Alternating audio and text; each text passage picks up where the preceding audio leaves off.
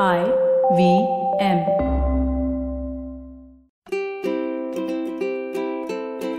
Hello and welcome to the Habit Coach Podcast, the bite-sized podcast filled with quick and easy actionable habits. Remember, great habits create that awesome life. I am Ashdin Doctor, your habit coach. And today's fun fact of the day has to do with food. Did you know that the word sandwich comes from the Earl of Sandwich? John Montagu was the fourth Earl of Sandwich and lived in the 1700s. He started this craze of eating a beef slice packed between two slices of bread.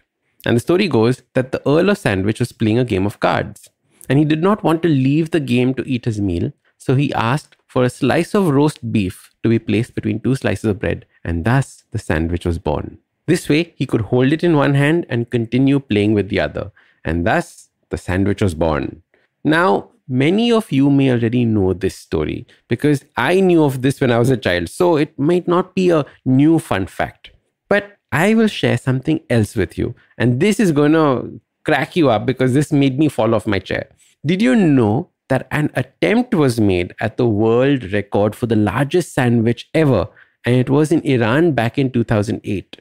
Now, alas, we never will know if it was successful or not, as the whole attempt was running late. And just before the whole thing could be measured and weighed, the impatient crowd that had assembled rushed in and ate up the sandwich. Now imagine how crappy that show organizer would be feeling. How would he even share this bad news with others? Well, let me share with you how I would have done it. I would have used the sandwich method of giving feedback or bad news. You see what I did there? You see, the sandwich method of feedback is a very simple and easy tool that is taught to most new budding managers. Once they become managers, they need to learn to give feedback about things to others. And very often, we are not used to giving feedback. It can come across very rude. It can demotivate the team member. Or it can come across as blaming something for someone doing something. Or it can very quickly come across as blaming someone for something.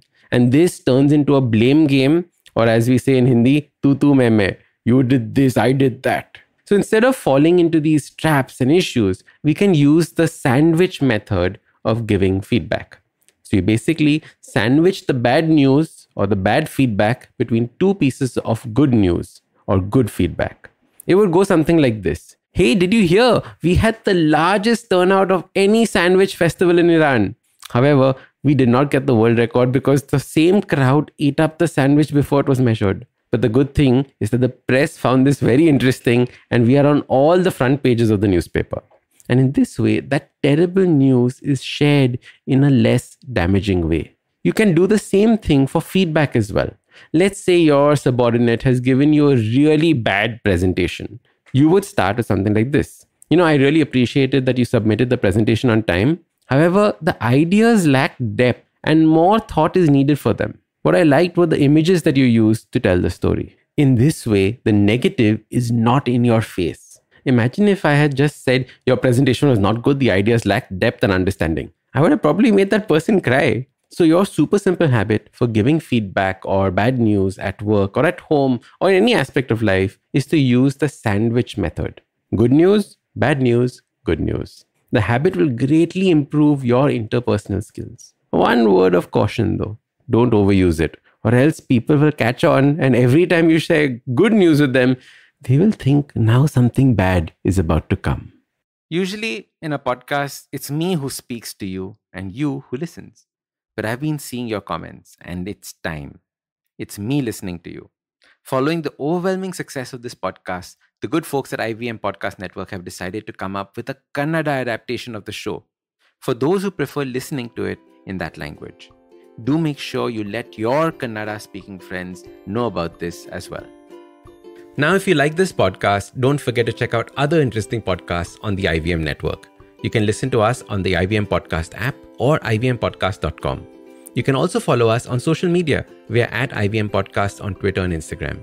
If you want to reach out to me, I am at Ashdin Doc on Twitter and Instagram. We have a brand new habit coaching online course, quizzes, videos, and a lot more on the website awesome180.com. So check it out now. Hello. It's been another great week on the IVM Podcast Network.